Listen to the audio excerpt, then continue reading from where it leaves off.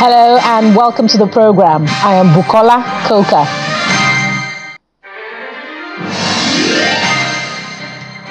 Nine people confirmed dead as gunmen attack Agatu local government area of Benue State.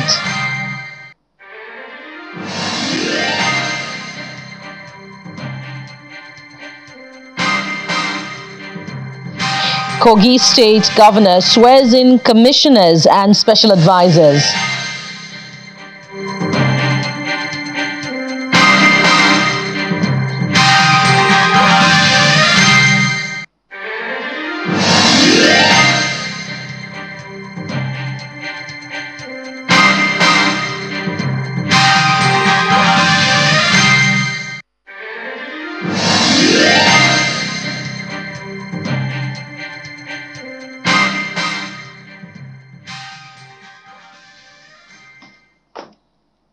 Thank you for staying tuned. 3 days after the killing of 15 persons in Agatu local government area of Benue State, 9 persons have been killed in Uboju community of Agatu on Wednesday night in a series of coordinated attacks by suspected herdsmen on Agatu communities.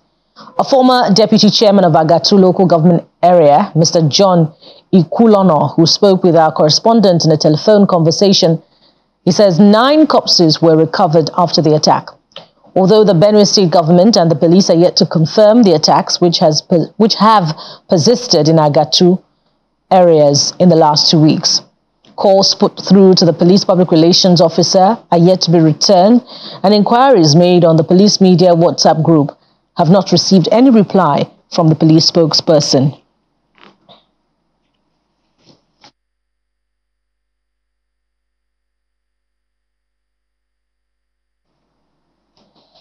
The Kogi State Governor, Mr. Usman Ododo, has charged the newly appointed commissioners in the state to discharge their duties as servant leaders with utmost sincerity, without fear or favor. Ododo gave the charge in Lokoja, the state capital, during the swearing-in of 17 commissioners as members of the State Executive Council.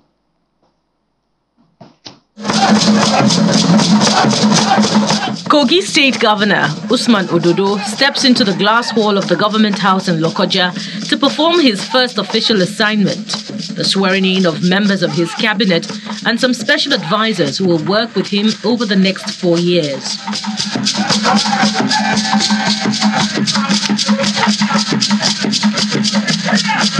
The glass hall of the government house in Lokoja, the state capital, is filled with party faithful as well as family and friends of the new appointees, those that formerly occupied the positions, state legislators, members of the judiciary led by the chief judge of the state, and the state deputy governor, Joel Oyibo. Just before taking their oath, State Chairman of the APC urges the newly appointed commissioners not to deviate from the laid-down party standards in carrying out their duties. The commissioners and other appointees that is about to be sworn in, as a party, is to appeal to every one of you that you must put in your best. Make sure you are in touch with the grassroots. That is the only way all progressive Congress can continue to win elections. You must carry everybody along. Reach out to your people so that APC can be better for it. And from the Speaker of the State House of Assembly, there will be strict monitoring of the ministries to ensure they are not abandoning their duties. As legislators, those who saddle with responsibility to oversee the activities of various ministries and parastatals, it will not be business as usual. We will always come when the need arises for oversight. Please don't misunderstand us as witch hunting. Is to keep you on your toes so that you will deliver the needed dividend of democracy to our people.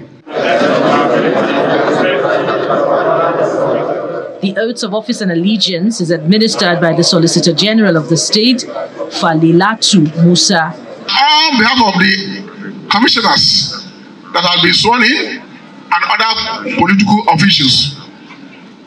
We are saying thank you, Your Excellency, and thank you to our leader, and thanks to the entire state, that ours is to make sure that we move the state forward. We work assiduously to make sure that our state competes favorably with Lagos and other states. Governor Ododo appreciates the people for their unwavering support, urging them to remain united in the interest of peaceful coexistence. He also appeals for prayers for the new administration. I am part of you. The mandate is yours. This is your project. This is your structure. This is a foundation. You are part of those that lays it. Please, I urge you to pray for us to succeed. We shouldn't build a house and destroy it ourselves. I promise you, we are going to be your servants. All the commissioners and government officials, we are not a leader. We are the servant of our people. There are 17 commissioners altogether, 5 of whom are returning. The others are new faces appointed to help deliver on the mandate of Usman Ododo over the next 4 years. It's time for Nigerians to take seriously the issue of value reorientation as part of the steps towards repositioning the country among the Committee of Nations. This is according to the Minister of Information and National Orientation, Mr. Mohammed Magaji, who has been explaining the significance of the newly launched National Value Charter. Mr. Magaji, who was a guest on our breakfast program Sunrise Daily, believes the new charter will help in recovering national values that are fast being eroded. We've seen gradual erosion of our values as a nation. Those values that were bequeathed to us by our founding fathers seem to be going away. And it's becoming so worrisome to the extent that immorality and lack of patriotism appear to be taking center stage for people in this country, for those in government and those outside government.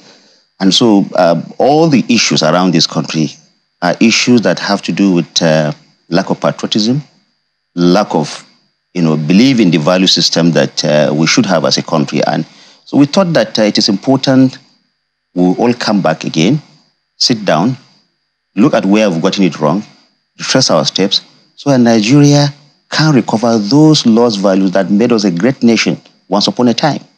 There are a number of people who will point to Singapore, China, and a number of other countries and say there are serious punitive measures for anyone, especially leaders, who go against national values. Is there a plan in that direction for us in Nigeria? This national value charter we are talking about is not just for the citizen or for the ordinary person. It's also for the person who is also leading. You don't expect a minister or any government functionary to go against traffic. You don't expect him to do what you have asked the citizens not to do. So it's a two-way thing. And that's the difference between this charter and what we have had previously. In the past, everybody says he wants the Nigerian citizen to behave in this direction. What is that person that is saying that? How is he also behaving?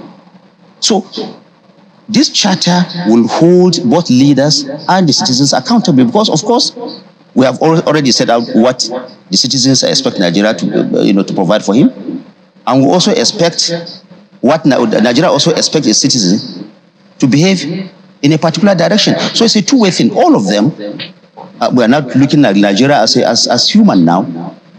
The two have to come together and behave cooperatively, responsibly, honestly for this to happen. There is no excuse for any leader to go against traffic. There is no excuse for any leader to do what is not right and go scot-free. You've seen the President Bola Ahmed Tinubu has demonstrated that in the last couple of weeks. Nobody is above the law. Once there appears to be any infringement in the way you do your activity, of course leadership will set in, and he has been doing that. Stakeholders in Nasarawa State have thrown their weight behind Governor Abdullahi Sule. The state lawmakers, leaders from the traditional institution and local government chairmen have all promised to rally round the governor in order to help him deliver the dividends of democracy to the people. They expressed their support in separate solidarity visits to the governor at the government house in Lafia. Our correspondent Halima Gayam has the report. Governor Abdullahi Sule received members of the Nasarawa State House of Assembly, led by the Speaker, Danladi Jatau. They have come to felicitate with him over his victory at the Supreme Court, as they assure him of a synergy with the executive arm of the government for the implementation of laws that will benefit the people. The State Assembly, we are with you. We are fully with you. We are ready to synergize with you for the progress of the state, for what we have seen you have been doing. And to assure you that you count on us for our support all the time. The traditional rulers, led by their chairman, the Emir of Lafia, Justice Sidi Bage, also visit the governor. The traditional institution in the state is also promising to support his programs and policies. We have come here to say, firstly, to congratulate you and to wish you well. Wish that our state will remain united, will remain very prosperous, will continue to grow in development and well-being of our people. The 13 local government chairmen also bring the message of solidarity from the grassroots to the governor. So we are here to rejoice with the entire people of Nasarawa State and to bring the message of this happiness from the people at the grassroots, that they are with you and they will continue to be with you and they will continue to be with the government and will always give the necessary support and cooperation. Governor Abdullahi Sule says the success is a collective effort which he holds with great regard. This is a joy that we all share. This is as a result of the hands of the Almighty Allah. And it is also for the prayers that you have offered, the assistance that you have offered, and a lot of work that has been done, especially by our leaders, in order for us to be here. So I'm not taking it for granted, the love that has been demonstrated by you to this administration and to me as a person. Stakeholders in Nasarawa State are supporting the vision of the governor, which is anchored on improving the economic growth and development of the state. Halima Gayam, Channels Television News. Governor Abdullahi Sule has flagged off the sale of fertilizer and other inputs for the 2024 dry season farming. The governor announced that the fertilizers are to be sold at a subsidized rate of 12,000 naira to ensure the availability of the product to farmers at affordable rates. As farming is the mainstay of the state's economy, the governor stated that he is committed to improving the agricultural sector. This is intended to enhance the effort of our teaming farmers to improve agricultural productivity and value chain addition in Nasarawa State. It is pertinent to reiterate that government accords priority attention to agricultural sector, being the major occupation of our people here in Nasarawa State.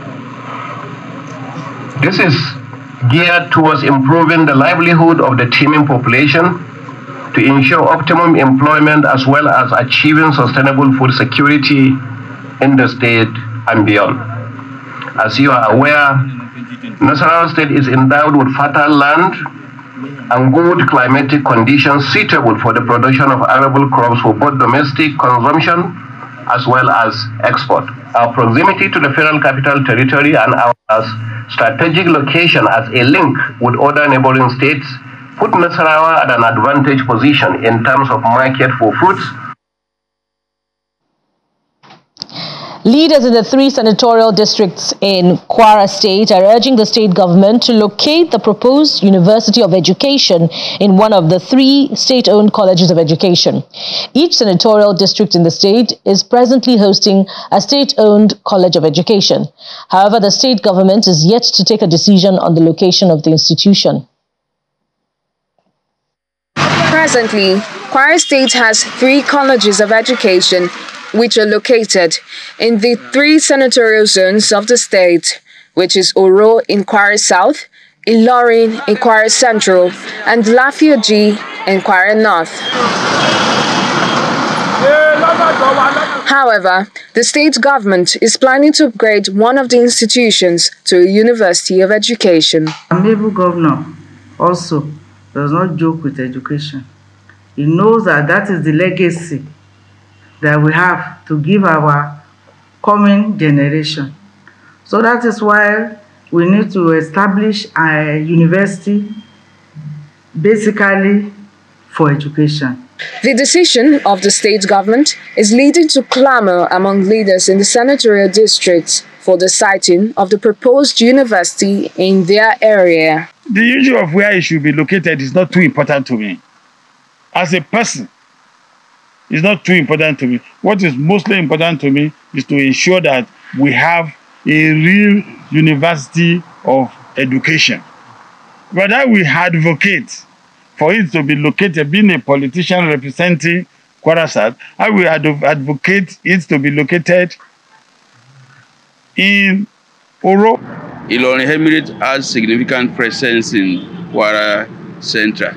And I want to tell you that the 2 major state-owned institutions of higher learning, which is Kwara State University Malete and Kwara State Polytechnic, are both located in the Kwara North Senatorial District, leaving Kwara Central with no institution of higher learning of that status. University of Education in Kwara State.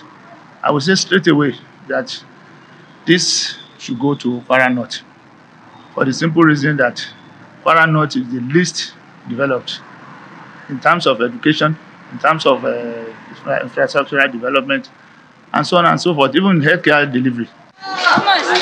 A visitation panel has been set up by the state government to visit the 3 existing colleges of education to carry out feasibility study.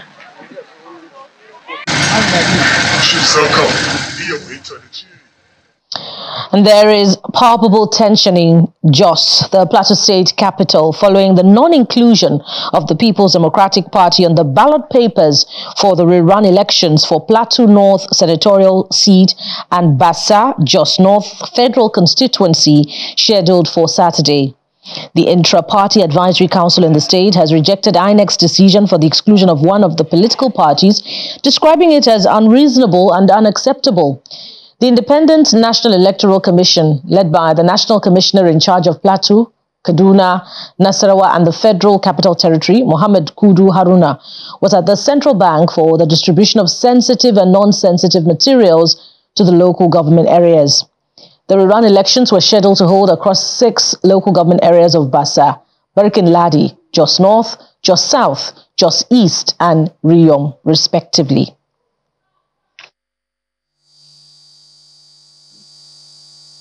The chairman of INEC made it very clear that in a rerun, the disqualified party, the candidate and the party cannot participate in that election. This is an established law. The Supreme Court had ruled about this in Labour versus INEC several years ago.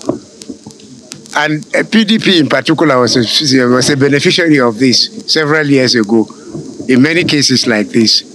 So this was made clear. INEC is a law-abiding institution. We never ever flout any law.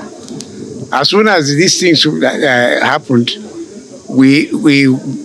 that's why we called, as I told you, we called a meeting of political parties. They will all testify. The chairman, all the parties were there at that meeting in our head office, and we made this very clear. So, if the court, the PDP went to a court in Abuja And the Federal High Court declined jurisdiction. So what that means is that the ruling by the Court of Appeal subsists. And we have to obey the court. There is nothing, our hands are tied. It's whatever the court says, whether it is right or wrong, that is what we will, unless it is set aside. The Minister of the FCT, Mr. Nyesom Wike, has flagged off the construction and rehabilitation of roads in all 6 area councils of the FCT. Acting permanent, I don't want to use the word acting permanent secretary. So that, I don't know whether we'll have permanent secretary of FCT, but the most senior director for now, until when God will say what will happen.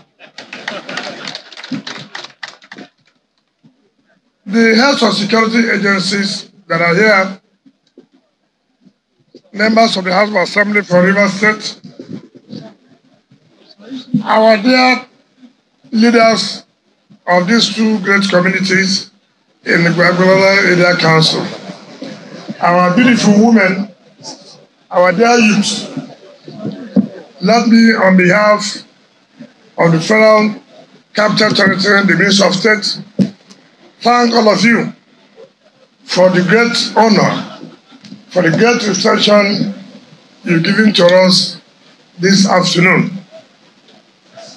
Let me bring felicitation for Mr. President Ahmed Bola Tinubu, the President and Commander-in-Chief of Armed Forces of the Federal Republic of Nigeria, who has said, I should let you know that the renewed hope agenda is still renewed hope agenda.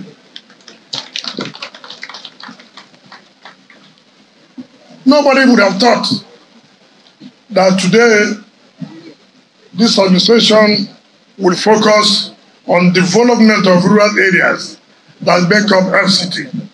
FCT is not just Abuja Municipal Council. FCT is not just Gwagwalada. FCT also includes all these communities. And so Mr. President directed to let you know that the Renewed Hope agenda is not by mere talking. The Renewed Hope agenda is for you to see that we are ready to bring back hope to our people. We are ready to bring back hope to the rural populace. We are ready to make our people in the rural areas to be comfortable. And one of those things we must make them to be comfortable is to give them access to road. The roads covered in the emergency reconstruction and rehabilitation include Baikon, Kore Ibua, Gwagwalada in Abuja. And that ends this edition of Newsroom Series. Thank you for watching. Join us again, same time tomorrow when we bring you another edition. I am Bukola Koka. Bye for now.